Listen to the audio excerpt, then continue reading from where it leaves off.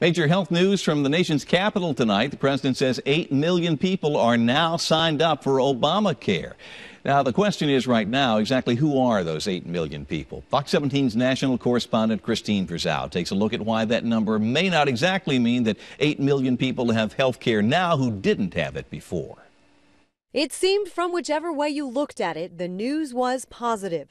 The enrollments for Obamacare had exceeded expectations for the Obama administration. We now know that the number of Americans who've signed up for private insurance in the marketplaces has grown to 8 million people. 8 million people.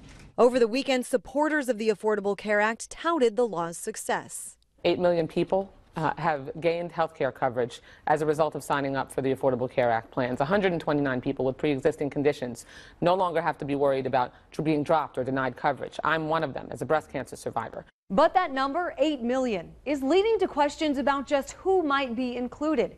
Are they older or younger? And how many people who signed up on the exchanges did so because their previous insurance plans had been canceled?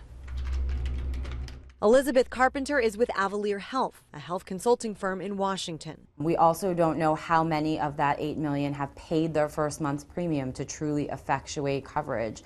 And kind of looking ahead longer term, it will be interesting to see how many of those people who pay their first month's premium stay enrolled throughout the entire year. She says there's also the matter of people picking out plans that may or may not be the best plans for them. What we're seeing based on the data that is being released is that people are picking plans based on premium. And certainly the lower premium plans at this point appear to be getting the most traffic.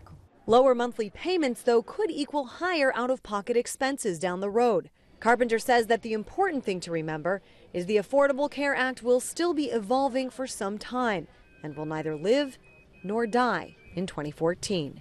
I'm Kristine Frazao, Fox 17 News.